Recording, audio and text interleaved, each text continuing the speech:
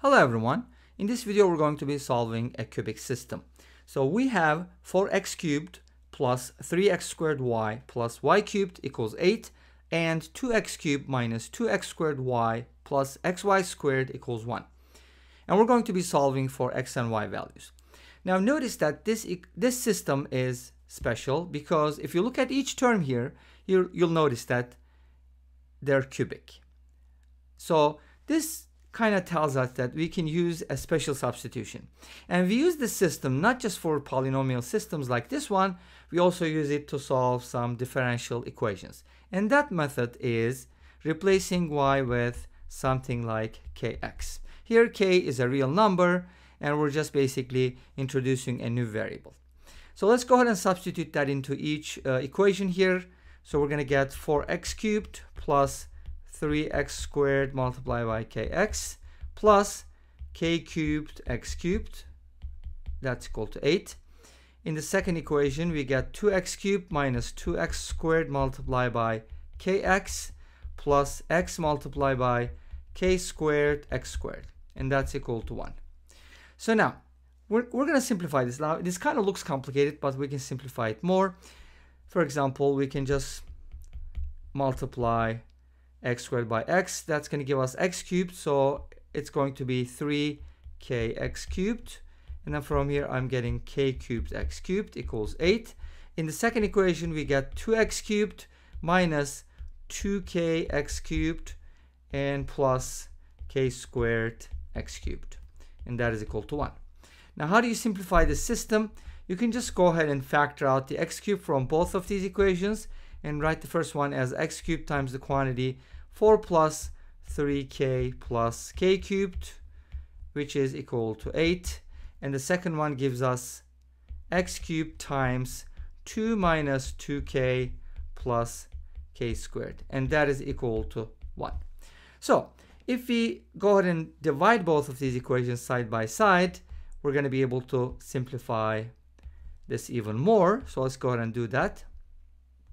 I'm going to divide the equation side by side, and from here I can eliminate x cubed. So this gives me a cubic equation. Obviously when we cross multiply, let's go ahead and do that. From the top I'm going to get k cubed plus 3k plus 4, and the bottom is going to be 16 minus 16k plus 8k squared. Let's go ahead and simplify this equation.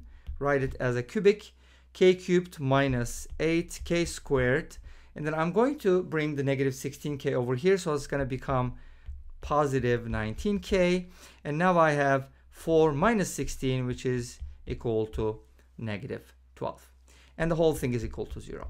Now this is a cubic equation, and obviously if you're looking for rational solutions, then you can look at the divisors of 12 and check each one to see whether they're solutions or not. But this is kind of like a special type of equation, and we've seen similar problems like this before, because if you carefully look at the coefficients, you're going to notice that the sum of the coefficients here is 0. Why? Especially focusing on the positive ones first. So 1 plus 19 is equal to 20, negative 8 plus negative 12 is equal to negative 20, so the sum of the coefficients is equal to 0. What's that supposed to mean? It just means in a polynomial, if let's say you have a polynomial px and you have that p1 is equal to 0, this just means that the coefficients, the sum of the coefficients is 0. Sum of coefficients is 0. Because when you replace x with 1, you get p of 1. And if that's equal to 0, that means that's the sum of coefficients. So this tells us that k equals 1 is a solution, because p of 1 equals 0 means that 1 is a solution. So having said that, we can just go ahead and factor this cubic. Since we know that k equals 1 is one of the solutions, we can actually reduce the power to quadratic.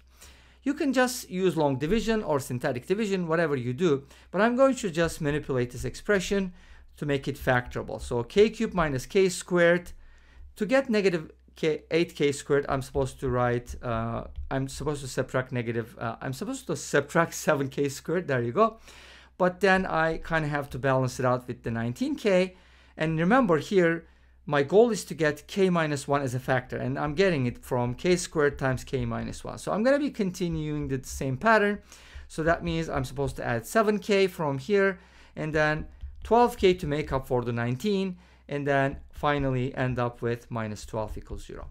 So now when you group these terms, you can factor them. K squared times k minus 1 minus 7k times k minus 1 plus 12 times k minus 1 is equal to 0. Now if you take out the k minus 1, then you get k squared minus 7k plus 12 is equal to 0. And now here you can find two numbers whose product is 12 and whose sum is negative 7. Those numbers are negative 3 and negative 4. As you know, this is a factorable trinomial. I can write it as k minus 1 times k minus 3 times k minus 4 is equal to 0.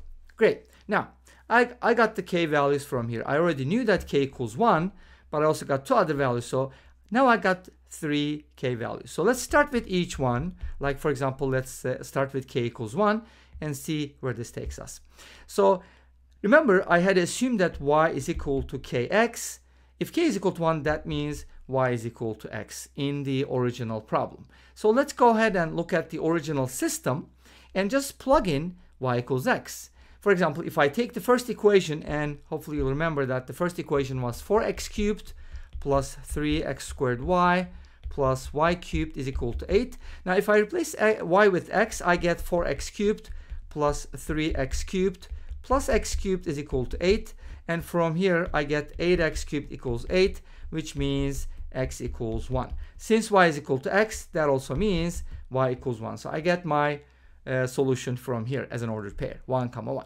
But that's not the only solution, because this is only from k equals 1. Let's go ahead and use the second value. Let's say k equals 3 and substitute that. By the way, why did I use the first equation? It doesn't matter. You can use the second one and you'll get the exact same result, because this is a system. So that's why I'm using just one of the equations. So in the second equation, if you substitute, replace k with 3, which is this one, then you're going to be getting 4x cubed, right? And then replace. So by the way, this means k equals 3 means y equals kx, so y equals 3x. So we're going to substitute that into my first equation. That's going to give me 3x squared times 3x. That's going to be 9x cubed plus y cubed. If you cube 3x, you're going to get 27x cubed, and this is equal to 8. Let's go ahead and add these up. 4 plus 9 is 13. 13 plus 27 is 40. So this gives me 40x cubed equals 8. And from here I get x cubed equals 1/5 and x equals cube root of 1/5. So you can write it as 1 over cube root of 5, and later on if you want you can rationalize the denominator. But the y value, since y is equal to 3x, I can just multiply x by 3 and get my y value. And this gives us another ordered pair as a solution. All right, let's go ahead and use the third value, which is k equals 4. So what happens if k is equal to 4? This implies that y is equal to 4x, because remember, our assumption was y equals kx, and I got the k values from there.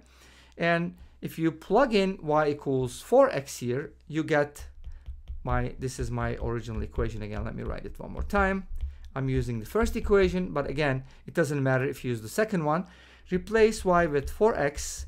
This gives me 3x squared times 4x, and then I'm supposed to write 4x quantity cubed is equal to 8.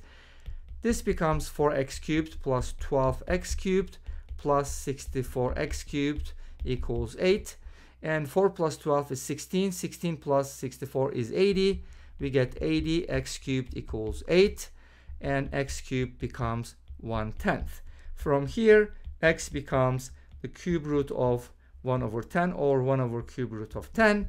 And since y is equal to 4x, I can write it as 4 over cube root of 10, and this gives me another ordered pair. So since we have 3 different values for k, we got 3 different ordered pairs as solutions. And let's go ahead and put these together to see the whole solution set, and that's going to conclude our video. So the solution set is going to look like the following. Our first pair, remember, was 1, 1, which was pretty basic, right? You could just replace k with 1, and that's what you get. The second one comes from 1 over cube root of 5, so one of the answers. And then the other one is y equals 3 times x, which is 3 times this. Again, you could have rationalized the denominators. I didn't do it, but you can do it if you wanted.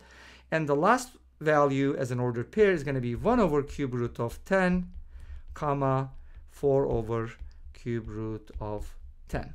And those are going to be all the solutions. And this brings us to the end of this video. Well, thank you for watching. I hope you enjoyed it. Please let me know. Don't forget to comment, like, and subscribe. I'll see you tomorrow with another video. Until then, be safe, take care, and bye-bye.